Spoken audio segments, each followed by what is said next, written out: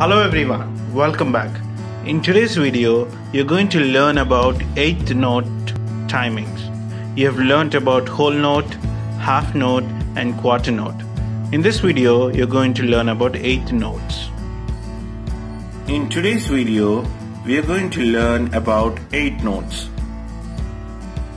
An eighth note is half the length of a quarter note and receives half a beat in 4/4 or 3/4 time signature. So you can see quarter note here. You can see quarter note.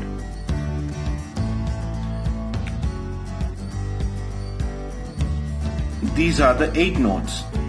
In one quarter note timing, you can play two eighth notes. One eighth note is written with a flag. Consecutive eighth notes are connected with a beam. So if you have to play one eighth note, so it will look like this.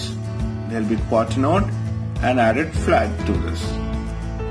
If you are playing two eighth notes, then you have to connect it with a beam. So these are called beam notes, or you can write like this. So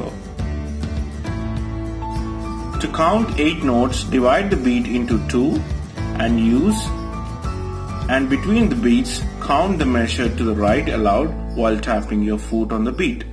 So we have all the beam notes here, connected notes.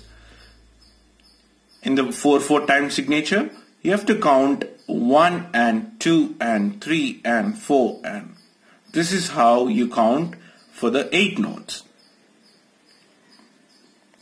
8 notes are played with a downstroke of the pick on the beat and upstroke on the end. This is called alternate picking. So for the downstroke, you'll use down picking. For the upstroke, you'll use up.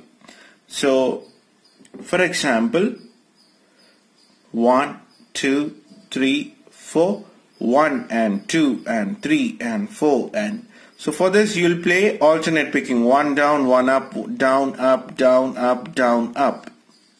I'll demonstrate on the guitar. I'm going to demonstrate eighth notes on the guitar.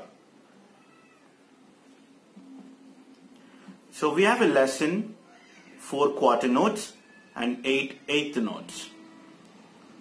1, 2, 3, 4.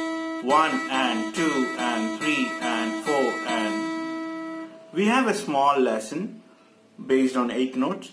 I'll just play and explain you.